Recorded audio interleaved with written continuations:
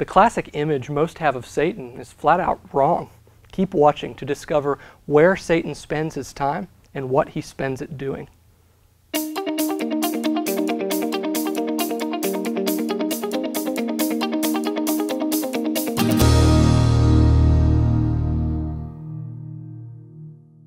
Make me a profile of Satan. What does he look like?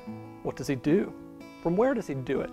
The classic image, the one you'll likely envision, is a red guy with horns and a pitchfork, orchestrating all of the evil in the world from his command center in hell. I'm not sure where it came from, but this pervasive image of Satan is nothing more than myth. The devil is not red with horns and a pitchfork, and while he does orchestrate evil, he doesn't do it from hell. Surprising to most people, the Bible doesn't say that Satan's home is in hell or that he's ever been there at all. Quite the opposite, actually. Jesus revealed that hell is the place prepared to destroy Satan, not his home. The Bible also claims the devil will not see hell until after his final rebellion at the end of time, when he's thrown into the lake of fire.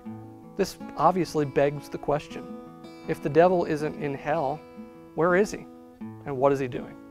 Well, according to Scripture, he's in one of two places doing one of two things, on earth or in heaven, opposing or accusing. It's true, Peter revealed that as an adversary, Satan prowls like a lion seeking someone to devour. And John divulged that the devil continues to go between heaven and earth to bring accusations about you and me before the Lord. So, why does all of this matter? Well, as I detail in my book, Silent Satan, it matters so that you're aware of the source of your struggles and how to handle them. Rather than blame these things on the weather or a chemical in your brain, many of the temptations and obstacles you face are the result of a devil trying to get you to slip up, trip up, so that he can report to God about how you messed up. But here's great news. If you're a Christian, when the devil attempts to report your mistakes to God, it falls on deaf ears. An incredible word of victory that John proclaimed just after he revealed Satan's whereabouts is that they, Christians, overcame him, the accuser, by the blood of the Lamb. Yes, because you're covered by the pure, spotless DNA of Jesus, God sends Satan away, giving no ear to his accusations. But too often, when the devil returns to earth, we become his audience.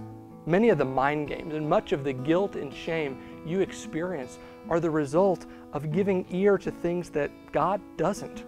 So next time you hear that voice that nags, "Look what you've done," or "You're too much of this," or "You're not enough of that," silence it with the truth. Shut up, devil. You are defeated by the blood of Jesus.